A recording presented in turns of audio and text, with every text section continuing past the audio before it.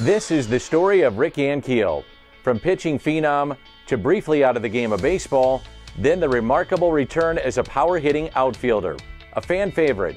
This is the story of redemption in the game of baseball and in the game of life. This is the story of Rick Ankiel. All right, you're playing baseball, you're a little kid.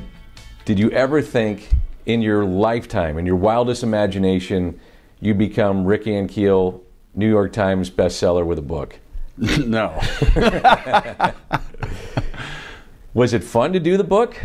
It was. And, you know, I chose Tim Brown, and he knew the story beforehand, right? So we didn't have to start from scratch, and I think that made it easier. But it was, you know, I purposely avoided a lot of those memories, especially when it came to the throwing stuff and even some of the childhood stuff. I just never really went back and revisited it. And the longer you stay away from it, you do sort of forget. It becomes a different life. It was interesting to go back through those times and then hear other people's perspectives of it also, right? What their take was on it.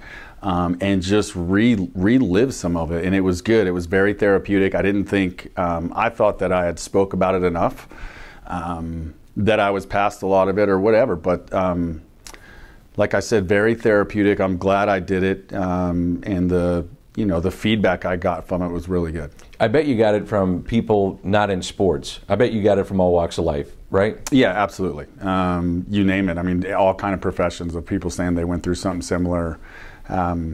You know, and how they got over it or didn't get over it, and how, you know, my book possibly helped them connect the dots and some things that they didn't realize had happened in their lives that was causing some things. Did you have any trepidation about doing it? Like, where they approach you and you go, I don't want to do a book. I know you a little bit. You're not like that kind of guy, but I bet it was great. Yeah, I wasn't sure. And, you know, the closest people around me that I trust the most, you know, just telling me, hey, listen, this is gonna be a good thing. You're gonna help people. And then the first thing I wanted to do is reach out to my mom, and I said, hey, you know, this is what I'm thinking about doing, and I want to make sure that you're okay with it first, because, you know, you're gonna have to relive some of this stuff with me. So, you know, she was on board, and I think it was beneficial for both of us. How many people have you heard from? I mean, if you could put a number on it, what do you think that is? I don't even know if there's a thousands. Number. Yeah, it was a lot. You know, especially when we were out marketing the book and going through it. Yeah, it was, and it, you know, it felt good to feel that it's rewarding to feel that you're helping people. So when you're sitting down doing an interview with me and you had to market the book, which is part of the process of doing this, did you like doing all the interviews and then having to kind of relive some of these things that some of it was great, some of it not? It was fine. It became, you know, you do so many interviews and it was the same questions over and over that it became like just a pitch almost. You know, I felt like I could walk into the room and just say, you know what, don't even ask a question, I'm going to just go, and then when we're done, if you have something else. Right. Yeah. Did any of it get uncomfortable for you in reliving some of these things? From time to time, but like I said, it became therapeutic to just get it out there, and you know, I think at the end too, it helped a lot of my relationships. And I'll even say with you or with Tony La Russa or people where you think you know the story and you don't quite know it all, and then you get in there and you get the details of it a little bit more, and then I think it just helps people understand, you know, where I was coming from a lot of the time. That's what I was going to ask you. What was it like, former teammates and people that were there in uniform, whether it was, you know, coaches, Tony, players, your teammates, your buddies? What was their reaction to it? That's a lot of the conversations that I had was, you know, I thought I knew what was going on, but really didn't know the scope of it. And it just seemed to, it just helped. You know, I think I got to be so standoffish from media, from everyone, just, you know, wanting to keep a lot of that stuff to myself. And, you know, a lot of the questions became about stuff I didn't want to talk about. That I think it just filled in the gaps for a lot of people, and it just seemed to mend the relationships. Not that there was anything wrong, but just open it up and help people understand me.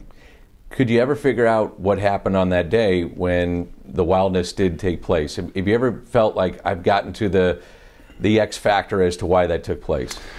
I mean, at the end of the day, you just lose your confidence in your ability. But I mean, when I go through it, no, there's no reason why. The more people I've talked to that have been through it, you know, you go through their backgrounds trying to figure out what was going to happen. But you know, it all spirals so fast. You know, here we are. We just got done with Mental Health Awareness Month. What would you say to somebody that in any walk of life is like on the fence about maybe going to visit somebody that could help them? What would you say? I would say go. Absolutely. You know, you need to talk about it.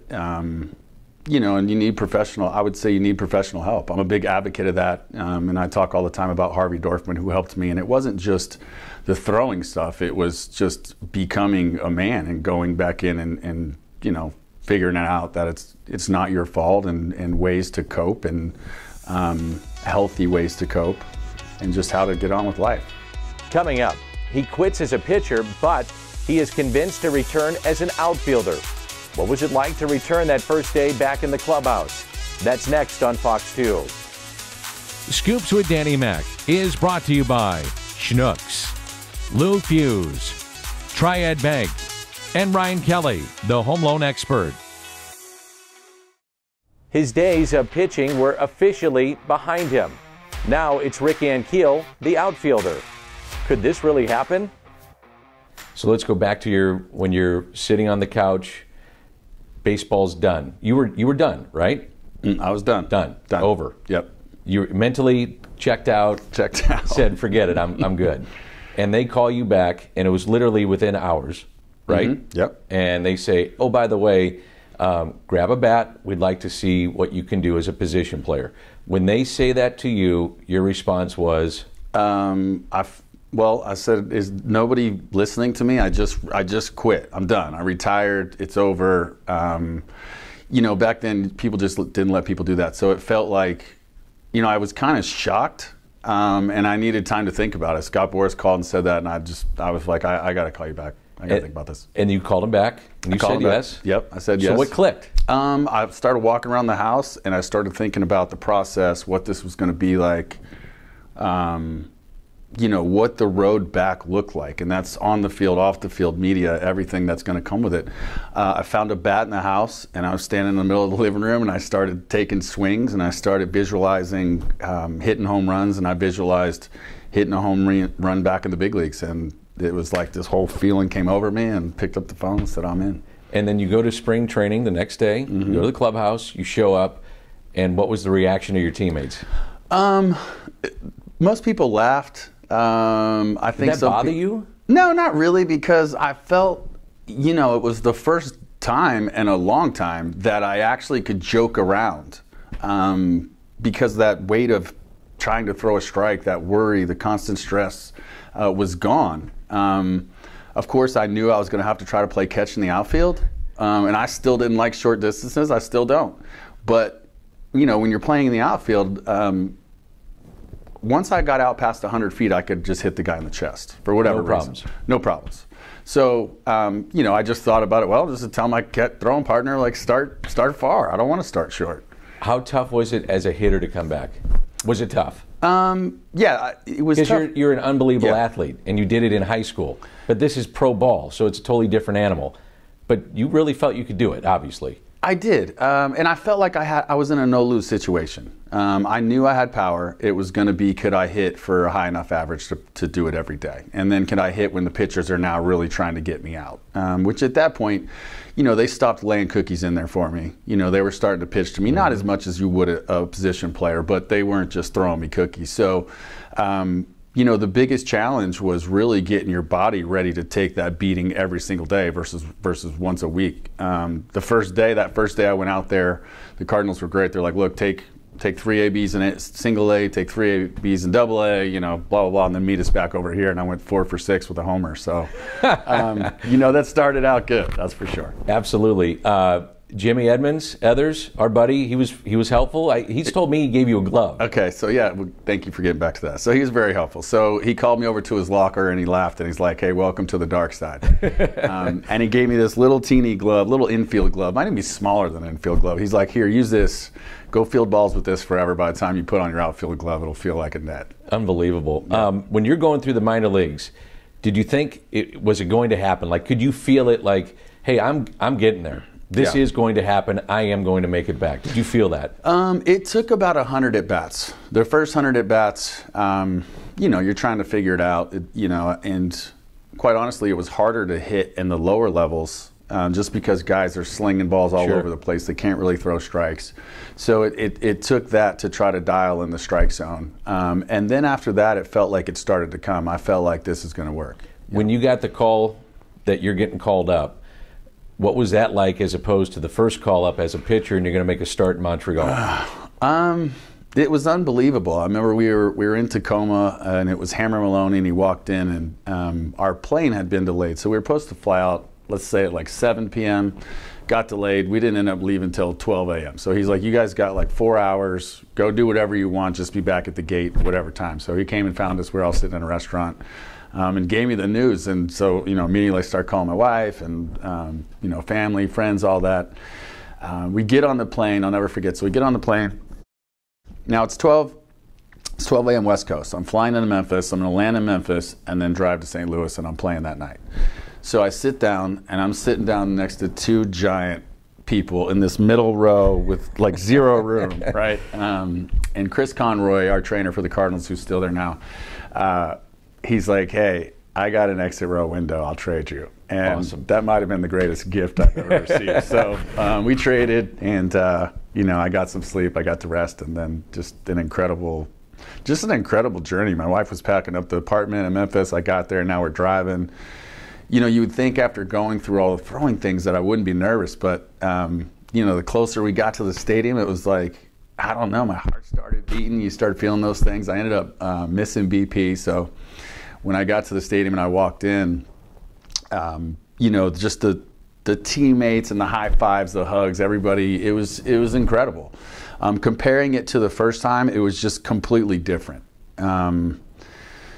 They were both amazing, they were just way different, because the second time it felt like this is redemption. I made it back. Nobody was giving me a chance, and it was a chance for me to prove that I could do it. How emotional was the drive with your wife?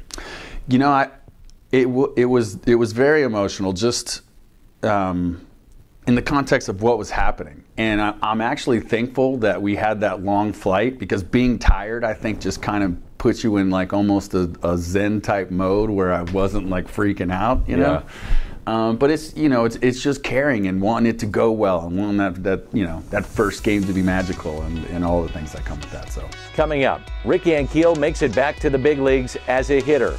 His first game back delivers a moment that nobody will forget. That's next on Scoops with Danny Mac. Scoops with Danny Mac is brought to you by Blue Tail Medical Group, On the Run, Delta Dental, Hair Saloon for Men, and Lordo's Diamonds. Ankiel out to deep right field, has a chance to leave the ballpark. It's gone! A three-run shot for Rick Ankiel back in the major leagues. Remarkable. It was magical. What do you remember, if you can? I mean, I know you've seen it a million times. People talk about it maybe being the best moment at that ballpark. People say that they were there that night. They say, I get goosebumps thinking about it now. It's the best moment they've ever seen because of everything you had gone through. What did it mean to you and the emotions of that night? It's hard to put it into words. So I remember my first at-bats, Chris Young, you know, and he doesn't throw hard, but he throws those high fastballs. I'm left-handed. I like it down, not up. So I was swinging at it. First pitch he threw, it was up here. I'm swinging at it. I popped it up. I think I struck out. So then now you're 0 for 2, and it's like you can almost feel, or maybe I'm making it up, like, well, maybe he can't do it. Maybe this isn't going to work. And then I got that at bat against Doug Brocal, and he, you know, threw a little slider that he left kind of too far up. When I hit it, I wasn't sure I got enough of it, but I knew I got it pretty good. So, you know, I'm running to first. You're looking at the right fielder. You're looking at the wall. Like, is it going to go? Once I knew it was over, I really didn't know what to do. You know, I like gave it like a half fist pump, but I didn't go crazy. It was, what do I do, cartwheels now? You know, like this is happening. But I remember rounding the bases, and it felt like I was in a dream. That's what it felt like. And I remember rounding second, and I could see Jose Kendo. And I thought, and I could, you know, the fans were going crazy. The ground was shaking. And I remember the thought of like, this is happening. I did it. Yes. You know? And it was incredible. The two throws in Colorado are the two best throws I've ever seen. I'll ask the guy that did it. Have you seen better throws from the outfield? Never. That's what I like to hear. I was going to say, don't be humble. That's funny because I kept everything under wraps. But you know what? After that second one, I wish I would have shot magic arrows or something. I don't know. But those were fun. When I watched the replay of both those events, there's two things I think of the most outside of what you did. One was Tony actually smiling and clapping. And the other one was Chris Duncan going crazy in the background in the dugout, which you've seen a million times. Yep. Let's go back to Tony. What did he say to you when, if you can remember, when you got to the dugout and had a chance to, high five, handshake, whatever, pat on the back? What did he say? Nobody really said anything in the dugout, just beyond high five, and that was amazing and this and that. Now, after the game, when you go back to the first throw, because Willie Taveras was on second, I'm not sure who was on first, there was one out. So it was fly ball to center. I should have thrown the ball to second.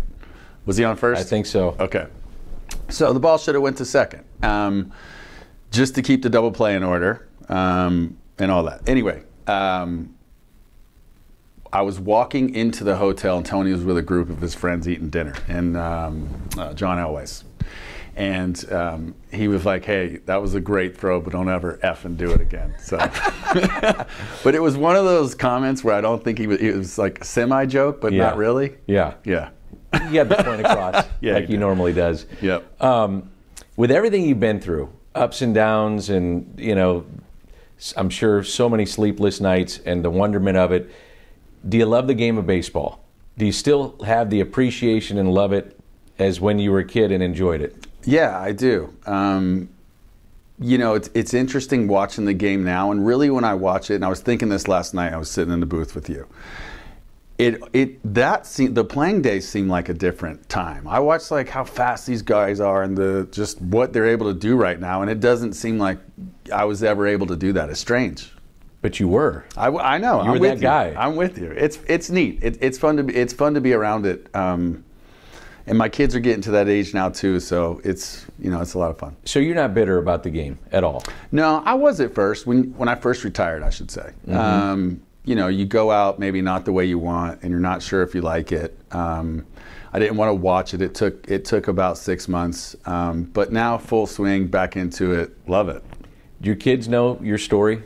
They do. I'm not sure if they grasp it all, but they definitely know, and they're definitely getting old enough now to start to really understand. So I think they get it. They get more from their friends and their friends' dads, I feel like, than me at home. But you know how that goes. And knowing how you grew up a little bit and reading your book, and we've talked off camera and stuff, it's got to make you being a dad appreciate how to be as none of us are perfect, but trying to be the right dad. Yeah. And I bet that's the way that I've seen you with your kids. You're awesome with your kids.